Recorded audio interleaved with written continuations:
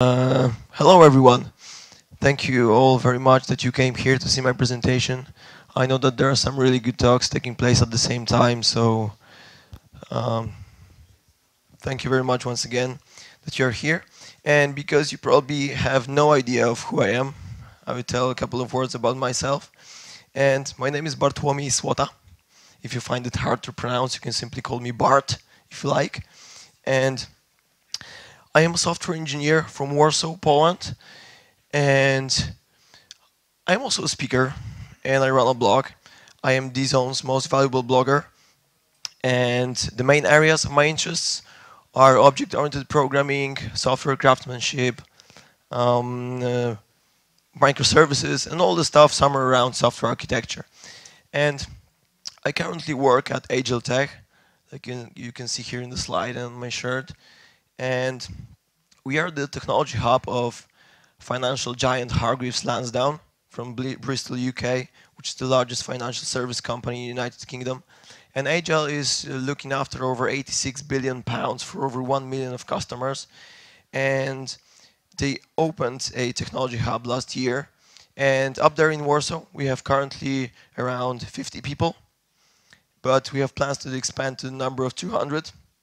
And what we are doing there is that we are developing software with the latest technologies, with the latest techniques, and we are bringing a lot of innovation into the company, and working there is real fun, believe me. Here you can find some of my contact information. You can follow me on Twitter, you can visit my blog page, and all code examples that you will find there and during this talk, you will also find on my GitHub account. And don't hesitate and write me an email if you have any questions regarding this presentation or my articles or whatever. And if you're interested in my career, just visit my LinkedIn profile. Alright, today we're going to talk about transaction synchronization and Spring application events. And I'm just wondering how many of you know Spring Framework? Hands up. That's a big number. And how many of you have professional experience with Spring Boot? That's also a big number. But because this talk is open to the people of all levels of experience, I will tell in a big short what Spring Framework and Spring Boot are. And Spring Framework, in a big short, is a Java platform that provides comprehensive support for developing applications with core support for things like dependency injection, transaction management, data access, messaging, testing, and many more. And Spring Boot, though, helps us to develop production-ready standalone applications with embedded application servers like Tomcat, Netty, Jetty, and it uses its magic to auto-configure Spring whenever it's possible, just looking at dependencies that we declare in our Maven POM file or in the build Gradle, or looking at the beans that we declare in our application context. And getting back to the main topic, application events in Spring Framework are a great way of communicating among beans declared within the same application context. And they can be even more powerful when they are used within the bounds of transactions. And during this talk, I will give you a real-life, hands-on example explaining to you what transaction synchronization really is and how to implement it with Spring application events. You will also see with this example how can you possibly use it, when can you use it, and what are the threats that you should be aware of. And at the same time, I will try to focus on some simple clean code principles that application events help us to follow. And at the very end, I will also tell you a few words about event reliability and data consistency in distributed environments. And because I don't like slides, this is the last one you will see today. And we will switch to the IDE and do some live coding. But just before that, let's imagine a simple business use case, which is based on a real one that I worked with in my previous company. And imagine a situation when you need to create a customer. And as soon as you create the customer, you need to generate an activation token. This token will be afterwards used in order to produce some unique activation URL, and this URL will be sent to the customer via email, and in those emails we will encourage our customers to click the link, activate their accounts, and start using our brand new and shiny system. And from the business perspective, these two processes, creating a customer and generating a token, are two completely separate processes. What does it mean for us, the programmers, that these are two separate processes? Well, it means that when we materialize this abstraction and write our code, we should follow the single responsibility principle and clearly separate these two concerns in the code as well. So let's move to the IDE and start to code our example. And what we have here is a simple Spring Boot application. And like you can see here, I'm using Spring Boot Starter Parent with the latest Spring Boot release version.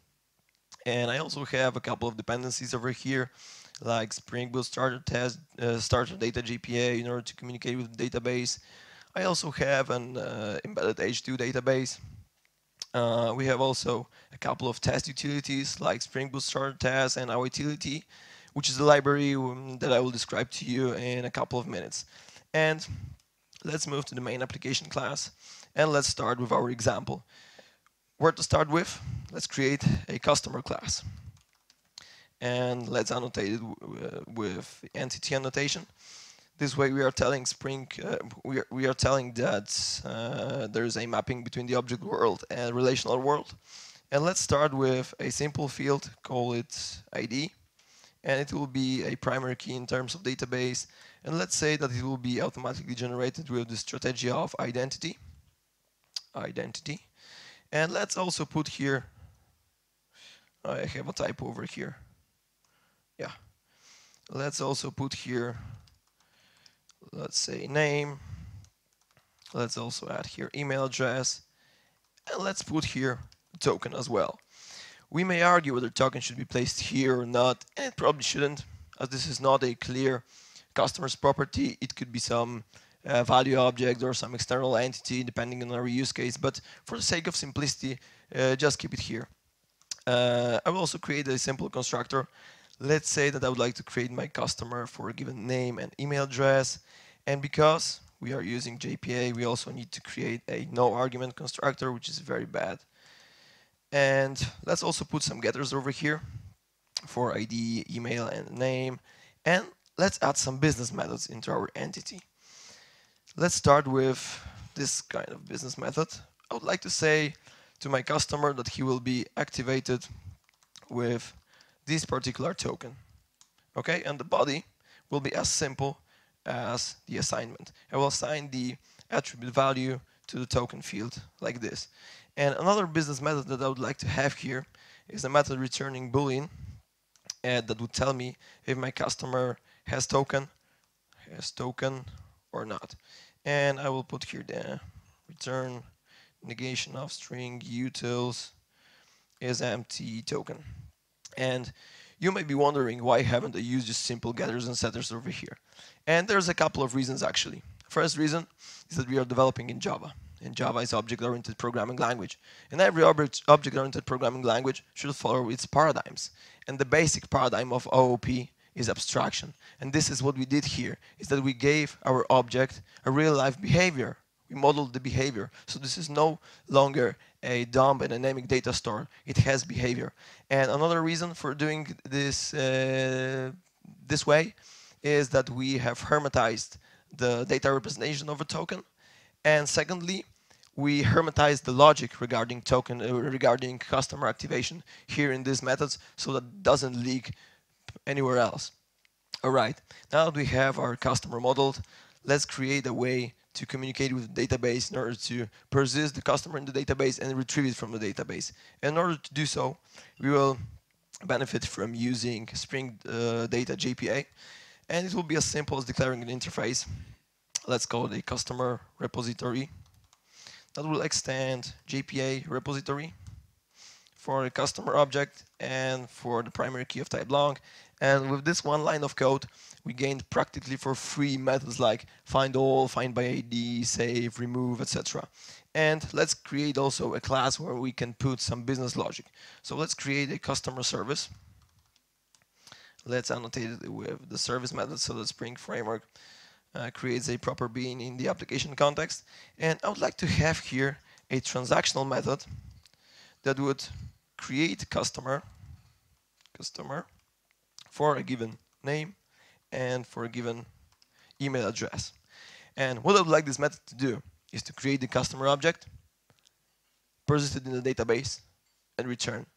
So we have to add here a dependency to customer repository,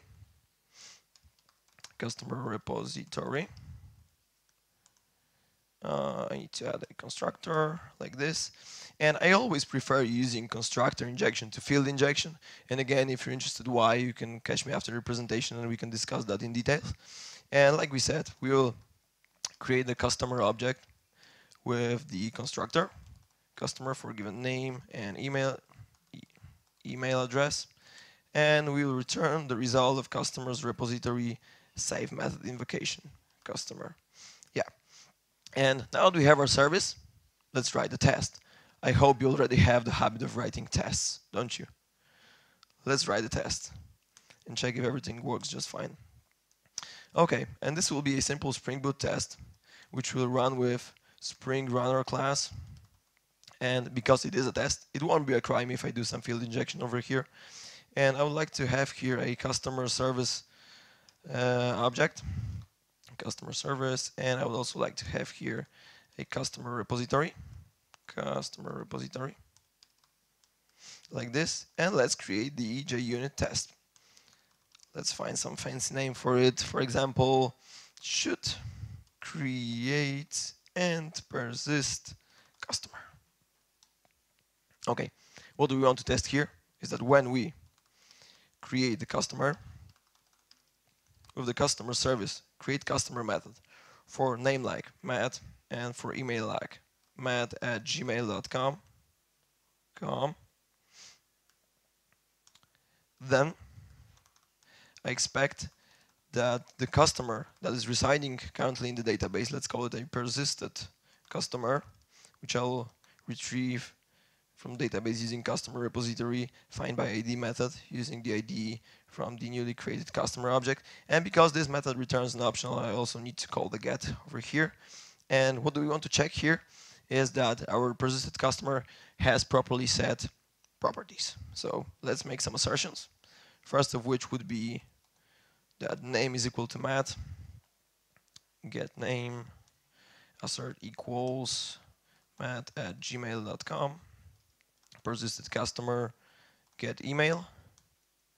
And because we haven't done anything regarding token generation yet, we shouldn't expect our customer to have a token. So let's write assert false here, and let's call persisted customer has token method. And let's check if we wrote everything correctly. The test will take a couple of seconds. Yep, and it works. Okay, we can get back now to our code, and it's time for token generation. But remember what we said at the very beginning is that we need to follow the single responsibility principle. So it means that neither the create customer method nor the customer service at all shouldn't perform any logic regarding token generation. So where to put the logic in? Let's create another class. Class token generator. And let's also annotate it with the service annotation.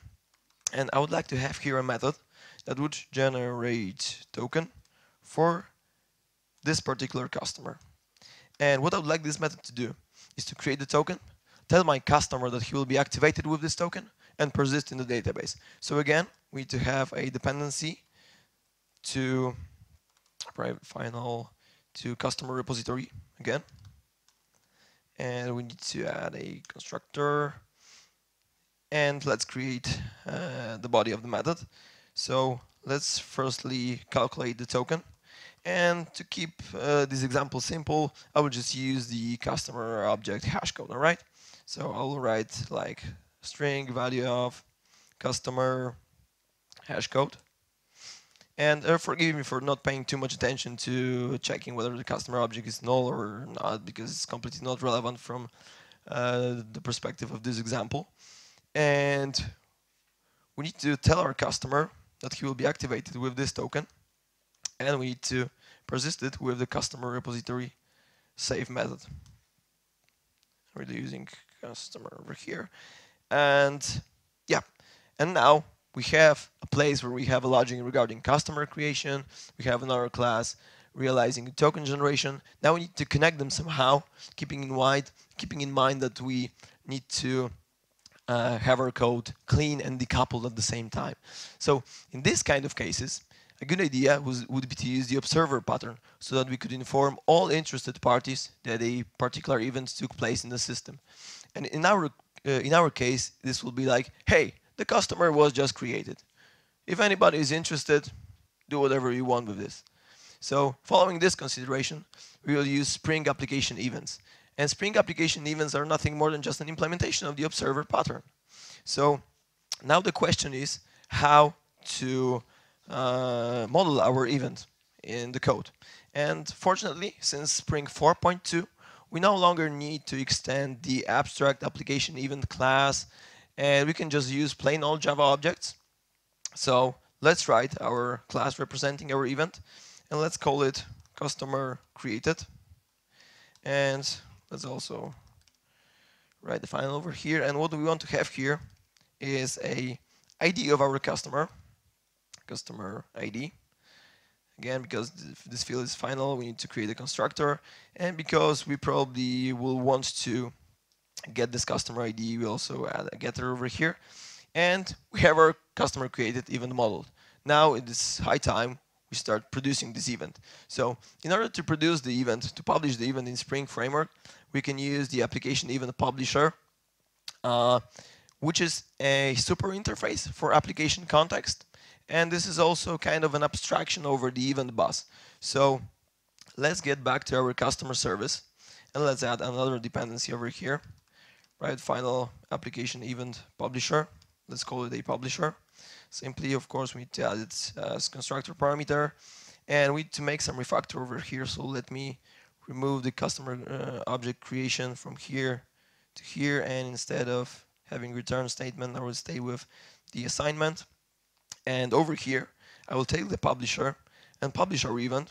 Let's create the event, customer created, and pass the ID of the newly created customer object over here. And what we are missing here is the return statement with the customer. All right, we have just published our event. But in order to be able to react to this event, we need to subscribe to it somehow. So let's write another class called customer created listener, and let's say that it will be a component. Oh, okay, this is a component, and I would like to have here a method that would simply handle the customer created event. All right, and what do we want this method to do? Is to take this event, grab the customer's ID from it, then try to find this customer in the database using this ID, and generate a token for him. So again, we need to have two more dependencies over here. First of which is again customer repository. Second one is token generator. And of course we need to create a constructor again. And let's create the handle method. So like we said, we need to take the customer from the database using customer repository, of course, and find by ID method. And the ID we will take from the event object. And because again it returns an optional, let's call the get method over here. And yeah, and now we need to call the token generator and generate the token for this particular customer. Are we done? No. We are missing one thing, which is the event listener annotation.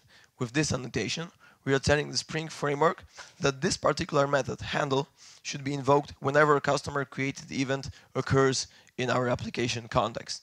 All right, so we have our event modeled, we have producer, we have consumer. So let's get back to our test and check if our persisted customer has token right now. Let's change the assertion to true. I hope it will work.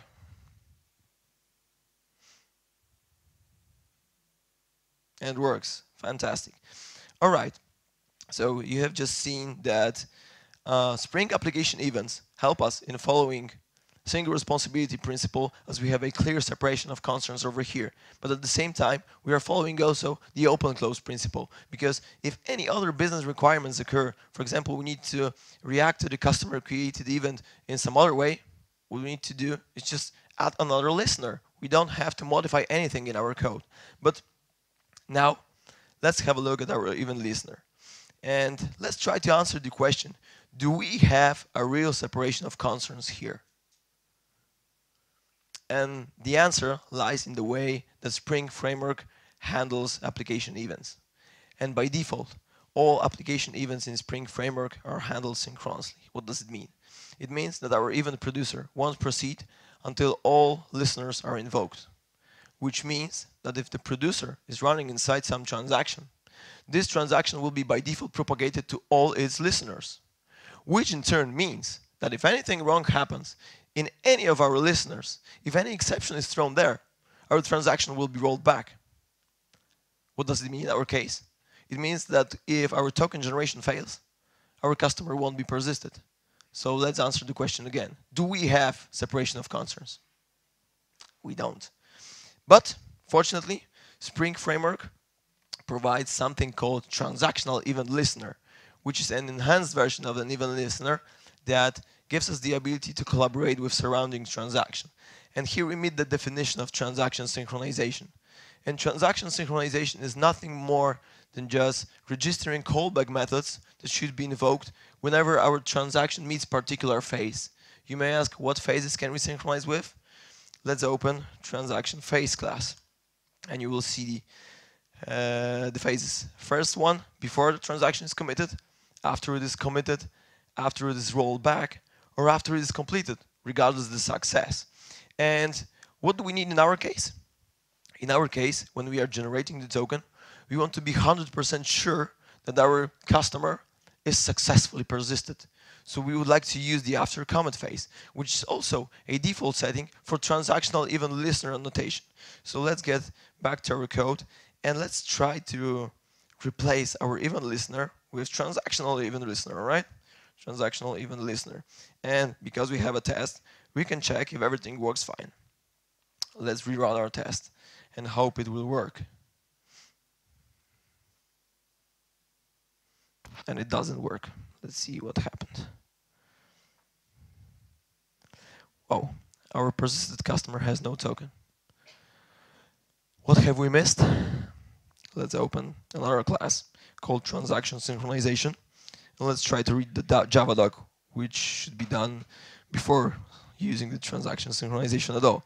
And because we are using the after commit phase, let's have a look at the documentation that is written above the after commit method. And I see something interesting here. The transaction will have been committed already, but the transactional resources might still be active and accessible. And as a consequence, any data access code triggered at this point will still participate in the original transaction, allowing you to perform some cleanup with no commit following anymore, unless it explicitly declares that it needs to run in a separate transaction. What does it mean? It means that we have synchronized our token generation with the transaction that has already been committed. So we shouldn't even expect that anything would be committed twice inside the same transaction, as transaction is an atomic object of work. We shouldn't expect that. So what can we do now? We can follow the advice given over here and declare the autonomous transaction. And are we okay with autonomous transaction in our case? I think we are, because we need to have a clear separation of concerns. We have two separate processes doing something completely different. So if they run in separate transactions, we're fine with it. So let's try to do this. Let's get back to our code again. Let's find our listener. And in Spring Framework, declaring the autonomous transaction is as simple as using the transactional annotation and changing the propagation mode to requires new. And again, because we have a test, we can check whether it works or not. And let's rerun it. And like you can see, declaring the autonomous transaction helped us to get rid of the problem that is generated with the usage of the transactional event listener. And now, let's have a look again at our listener. And let's imagine a situation when the token generation is a very long-lasting process. For example, it takes 20 or 30 seconds to execute. And let's also imagine that you give your end users a user form when they can create a customer with two fields, name and email address, and a button. And imagine they face it when they need to wait for 30 seconds until their customer gets created. Sounds insane. So in this kind of cases, the first thing that should come to your minds is to use the asynchronous tasks. And if we are talking about asynchronous tasks, transactions, and Spring Framework, what you should keep in mind is that in Spring Framework, transactions are by default thread bounded. What does it mean that they are thread bounded? It means that if our producer is running inside some transaction and it is starting some other separate thread, this newly created thread won't belong to the previous transaction. So we no longer need to declare the autonomous transaction over here, because it will be autonomous if we run any transaction over there. The transaction won't be propagated. So let's try to do it. And in Spring Framework, I could say that declaring asynchronous task is as simple as using the async notation. And of course, I'm oversimplifying a bit, because this is up to you to manage all the thread pooling, etc. And of course, in Spring Framework, we need to also explicitly tell the Spring Framework that we need to enable the async processing with the enable async annotation. And because I said that we no longer need the autonomous transaction, we can get rid of it. And because this method will be run asynchronously, we cannot perform our tests in a synchronous manner, because we cannot be sure that the token generation will be finished before our test. So we need to change our way that we approach the testing style, right? So let's open the test again. And now I will show you how can you benefit from using the awaitility library, which is as simple as that. We can write await, import static await. For example, we want to wait at most 5 seconds until some condition is fulfilled. In our case, let's call this condition customer has token. And of course, we are talking about the customer with this particular ID. And let's get rid of this piece of code for a while, and let's create the has token method. It should return the Boolean value. So let's declare that. And I'll paste the code again here. I will get the ID from the method argument, get rid of this piece, and instead of asserting true here, I will simply return the has token invocation. And what our utility will do is that it will do the probing. We'll be checking if our condition is fulfilled. Is it fulfilled? Is it fulfilled? Is it fulfilled? And if it is fulfilled in within the period of 5 seconds, our test will pass. Otherwise, it will fail. So let's try to run it and check if it works. And let's check if the asynchronous tasks also deals with the problem of transaction synchronization with the after commit, after rollback, or after completion phases. And yeah, now maybe without any more coding, let's have a look again at our listener. And now I would like to tell you a couple of words about event reliability and data consistency in distributed environments. And we won't dig too deep into details, as this could be a topic of a separate talk, but I would like to give you an overview of how complex the topic really is. And as you look at our event listener again, what if I tell you that we managed to persist the customer, but right after that, and just before persisting the token, our database connection goes down. And in real life, some other business requirements may occur. For example, we may need to send an email. And what if we manage to persist our customer, but right after that, our email service is not available, it goes down. In both of described cases, we lose consistency, right? So it means that our application events are not reliable, and we lose consistency in the system. So what can we do to improve that event reliability and data consistency in our system? Well, first of all, we want to be able to retry all those failed operations in the future. So in order to be able to do that, we need to persist our events somewhere and somehow. And now the question is where and how to persist them. And if we're talking about events, persistence, etc., first thing that comes to my mind is to use some JMS or AMQP broker like Apache Kafka, RabbitMQ, ActiveMQ, or whatever, but they may fail as well. We may have the similar situation like we have with our email service. The second option that I would recommend is to persist all those events in the same data store as we store our customers. And we could even persist them inside the same transaction. And it would be the most reliable option. What then? Then we could write a simple scheduled processor job that would take event by event and do the rest of the stuff, for example, generating a token, sending an email, or forwarding this event to AMQP broker or whatever. And you may also say that this also bears a burden of not consistent solution. And I would agree. Because what if we take the event, try to send an email, but our email service is up, but it's not responsive, and we are getting timeouts. And we end up with sending 10 emails to the same customer. And again, we lose consistency. And it's a real problem. And how can we deal with this? If we are the developers of the event consumers, if we are the developers, for example, of the email service, we could write it in an idempotent way so that it can manage the duplications. And the last thing I would like to say to you is that what if I tell you not to persist neither the customer nor the token in the relational database at all, and to forward all those events straight to the AMQP broker? Then we could take all those events and recreate our customer aggregate at any time in the future whenever we like.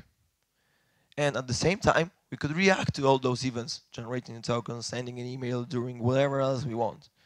And this is what we call an event sourcing. And here's where I'll leave you with all those considerations. I know that there are some talks today or maybe tomorrow about event sourcing and CQRS, and I really recommend you going there because this would be a natural continuation of my talk. And during this talk, you could see on a simple example what transaction synchronization is, how to implement it with Spring application events. You could also see how Spring application events help us in following single responsibility principle and open close principle at the same time. You could also see what transactional event listener is all about. And what I would like you to remember from this talk is that you can write your listeners both in synchronous manner and in asynchronous manner. But you need to remember that if you're synchronizing with after commit, after rollback, or after completion phase, there won't be commit procedure invoked anymore. So you need to either use autonomous transaction or choose the asynchronous task processing. And with the async, you need to remember that transactions in Spring Framework are by default thread bounded. And that's all from my side. Thank you very much that you came here. Thank you for your attention. And I apologize again for my voice. And if you enjoyed the presentation, then it means you should follow me on Twitter, definitely. And if you have any questions regarding this talk or whatever the topic is, we can talk afterwards. But remember, I'm losing my voice. So yeah, thank you very much.